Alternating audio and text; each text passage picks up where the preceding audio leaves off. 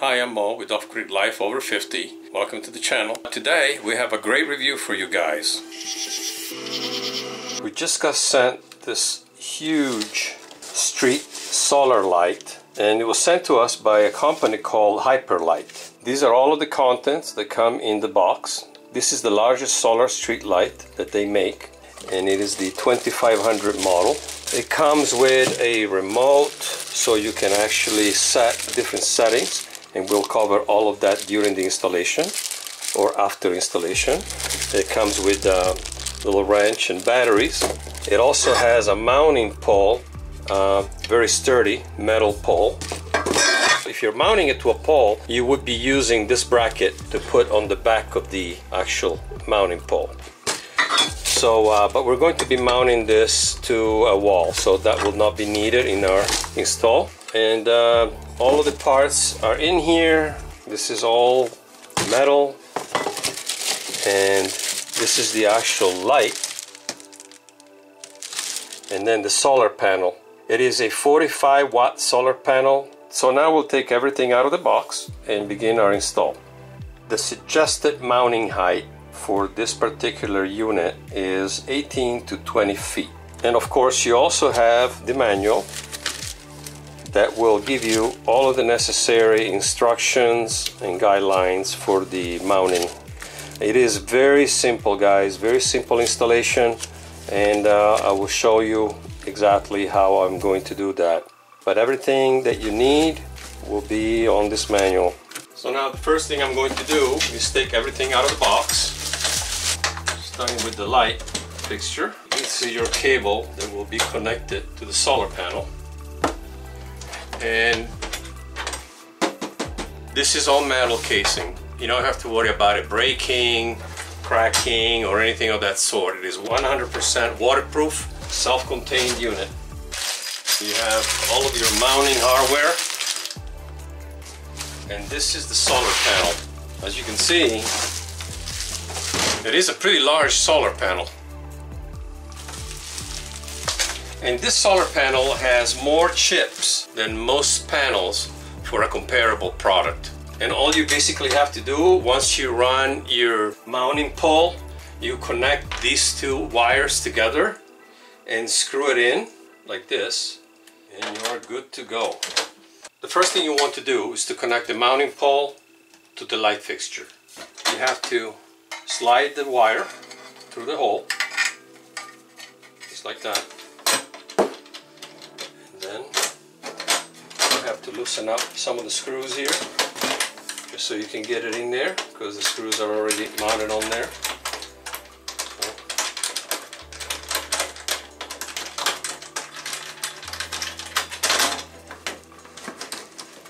Okay, now that I have everything tightened down and secured to the fixture, it is time to connect the solar panel. Now that I have the pole secured to the light fixture, I turn it around, and this is where I will be mounting the solar panel. But first, we need to put the solar panel together with the mounting bracket, and then we'll attach it to this. Now it's time to screw in the panel. Just line up your holes right here, right in the middle. And then you use the provided screw with your lock nut. Put the lock nut underneath and slide the screw over it, right through it. And you need to put in all four.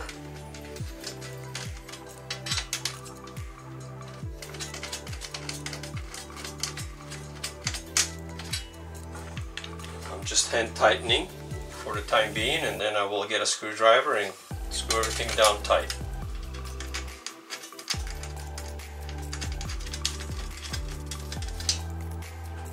Next up, put the next bracket on top of this one and slide your screw.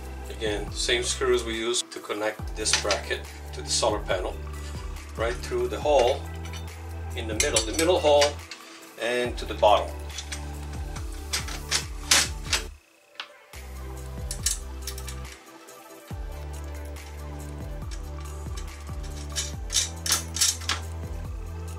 the same thing on the other side.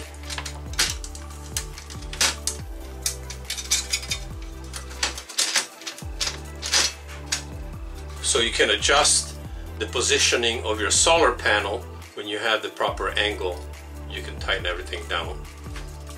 The second set of screws will be mounted for the adjustment of the angle of the solar panel. So there are different holes here, and you just move it to the position that you need, and then you put your screws in and tighten it down. For now, I'm just going to put it like so.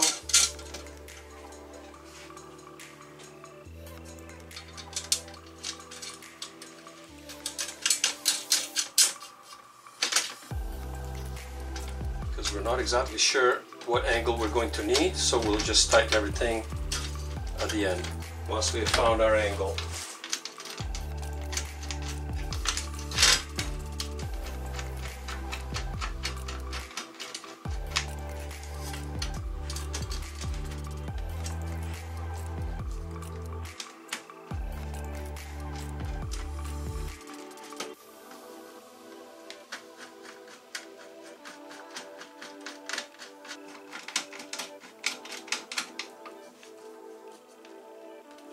Take your wrench that came with the actual fixture, and this will be a size 8, and I just slide that in to hold it, and then tighten the screw from the other side. And I want to be sure not to over tighten the screws up on top, because I still have to find, like I said before, the angle for the solar panel. Now it's time to connect this bracket to this bracket right here. This is the side that will be facing downward with the light, and this is the part that will be on top. I'm actually going to put these in last, because I want to be able to move this and adjust it accordingly.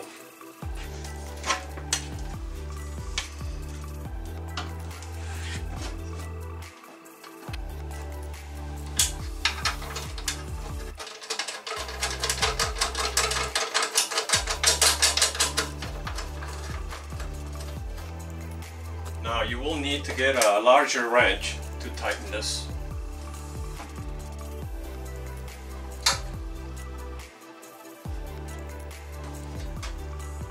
As you can see, you can even turn the panel side to side in any direction that you need to point it to the correct angle of the sun.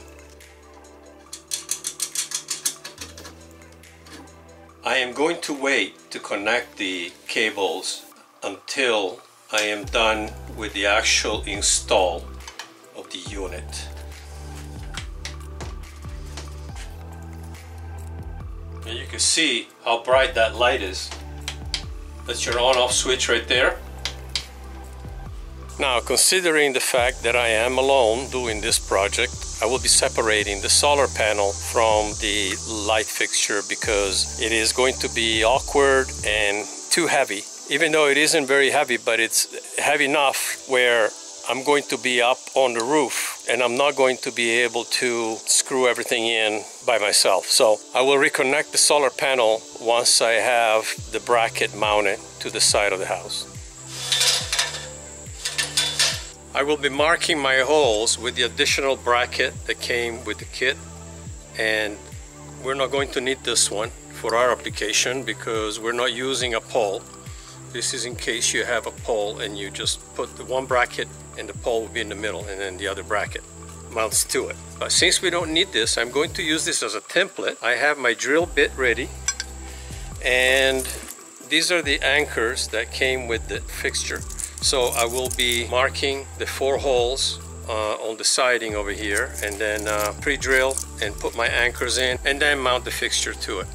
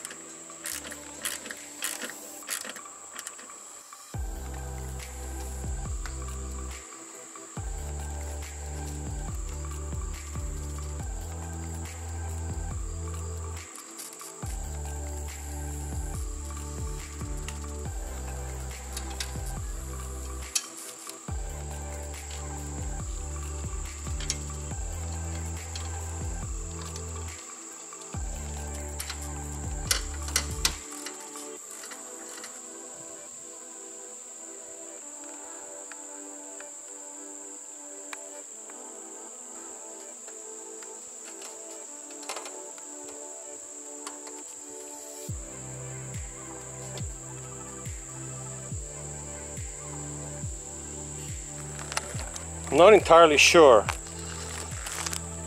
but I can't get the panel to point in the direction of the sun, which is right up here. Well, up here right now.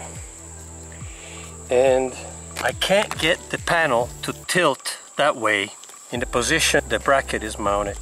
And all it allows me to do is turn it side to side a little, like this. But that's as far as it will go. So it will not let me tilt it in this way. Does that make sense? Okay? And if you look, the light fixture is pointing down straight. The bracket is straight. Okay? You can see. But the panel, I can't get it to do what I wanted to do, which is to point toward the direction of the sun. So all I can do is turn it, spin it around about a halfway, not even, quarter of the way. See that? It's a pretty impressive unit, but definitely a two-man job. I managed, but it was a little challenging by myself. And the only thing I wish, without having to actually reposition the entire mounting bracket at a crooked angle, just so that I could get the sun on this side, I wish that there was a way to also tilt it that way, because I mounted it straight, just like as per the instructions.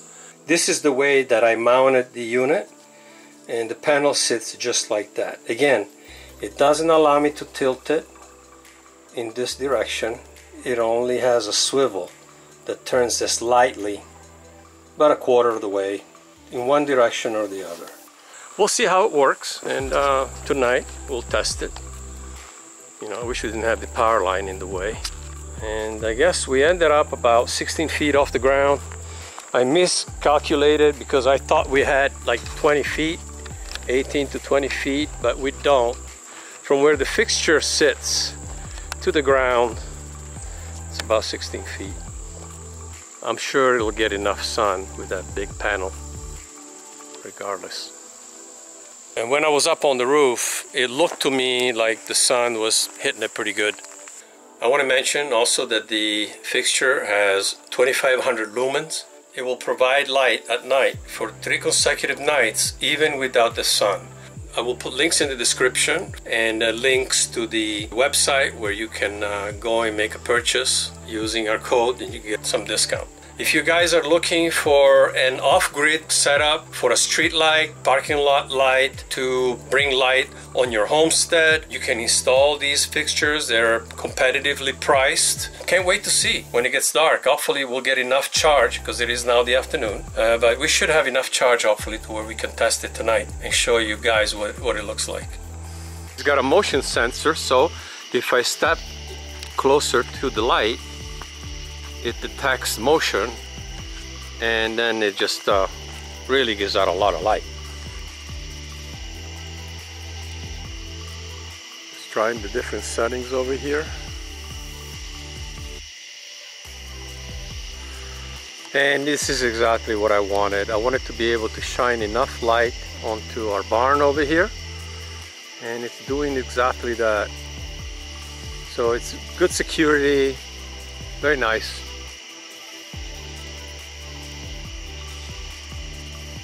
I can dim it down, see that? Just with the click on the remote, I can make it dim. I can make it brighter. So it's up to you and your preference. For our purpose, we're going to keep it on the low setting, so we don't need it to be that bright. But if we want it to have it bright because we're working in the yard or we're cooking, you know, doing a grill outside, and we're planning on doing a summer kitchen, so I think this will be fantastic. So I hope that you guys enjoyed the review, and I give it a thumbs up. It's got Mo's seal of approval. Depending on where and how you're mounting your street light, you might have to modify the position of the mounting bracket so that you get the correct angle towards the sun.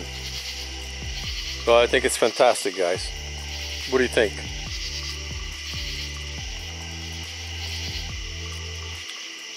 I give it a full thumbs up, and I think that if you're off grid, particularly if you have a situation where you need to have a street light, something that actually is a little bit more than just a little solar light, this here is the way to go. But look at that.